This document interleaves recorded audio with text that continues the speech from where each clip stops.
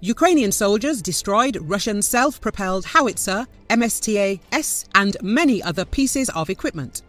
The Ukrainian military continues to actively destroy Russian artillery. In recent days, the 152mm Msta-S self-propelled howitzer and many other pieces of equipment have come under attack by Ukrainian forces.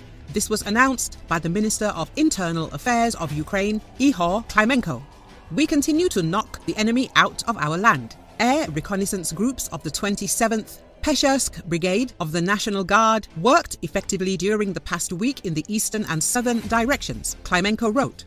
According to him, our soldiers discovered and destroyed them: 5 tanks, 9 units of other armored vehicles, 3 artillery systems, 2 self-propelled guns, 12 units of enemy vehicles, 3 field warehouses with ammunition.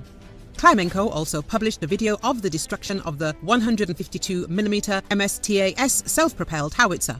Msta-S self-propelled howitzers are outfitted with an upgraded automatic guidance and fire control system with improved accuracy, characteristics, and electronic map display functionality. This self-propelled howitzer is designed to destroy and neutralize artillery, mortar batteries, tanks, anti-tank, fire and electronic weapons, armored vehicles, control stations, air and missile defense systems, field entrenchments, and to deny infantry and tank reserve maneuvers.